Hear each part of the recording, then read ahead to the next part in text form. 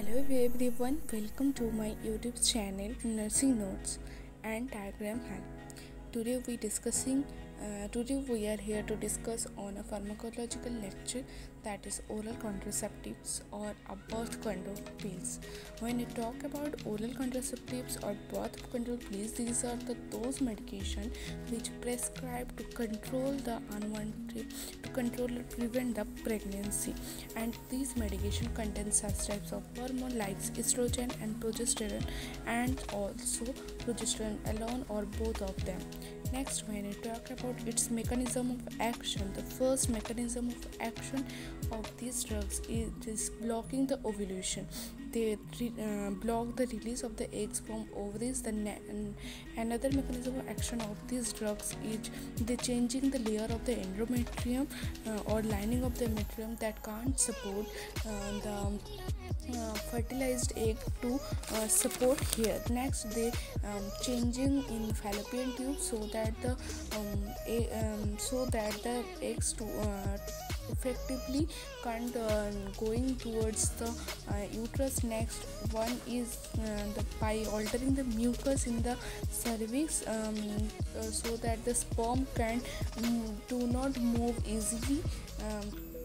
Next, when it talks about these drugs, first estrogen containing drugs are ethinyl estradiol. Next one is mastranol, and another progesterone contained drugs are norethindrone, and desogestrel, norgestrel, and norethindrone acetate, and levonorgestrel.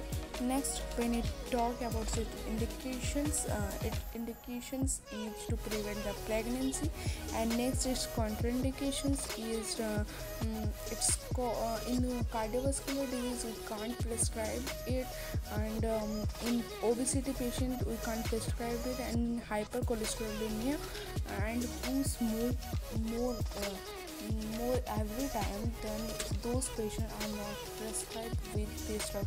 Next, we talk about its adverse effects. These is dizziness, lightheadedness, bloating, and severe depression, thrombophlebitis, headache, stomach upset, etc. Next, we talk about this nursing responsibility. First nursing responsibility is to nurse should obtain a complete health history.